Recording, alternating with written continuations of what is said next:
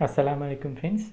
In this video we are going to discuss about how to explode the assembly and how to animate the exploded components. So first we have to go for exploded view option.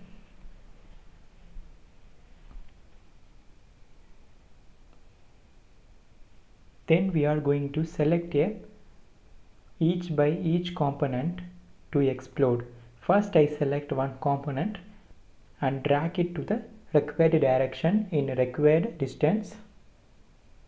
I just drag the X arrow mark and drag it to the specified location. After that you have to click done to add the next step of the component. After selecting the done, I just select another component. Same thing I do in different direction and different distance. Then click done.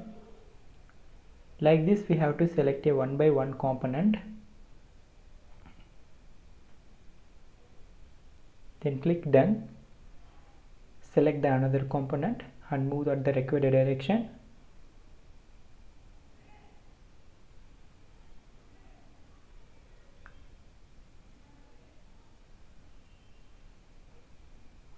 Like this we can able to explode the large number of components in a single assembly.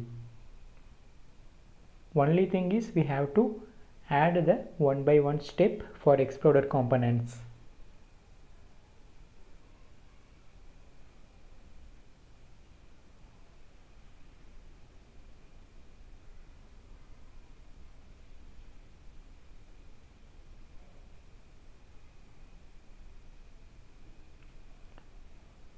Now almost I explode all these components here. Now all the components are clearly visible also. Make sure there is no hidden component in the assemblies. After that you just select a explode and exit it. Now all the components are successfully exploded. Then we are going to see how to animate it like exploded things. Go to the design tree and select a header assembly. Right click on it and select animate collapse.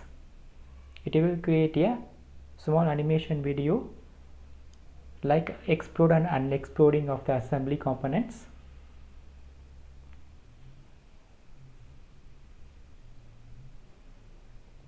You can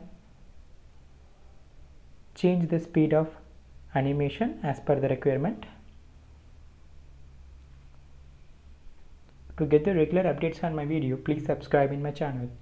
Don't forget to like and share. Inshallah, we will meet in the next video. Thanks for watching.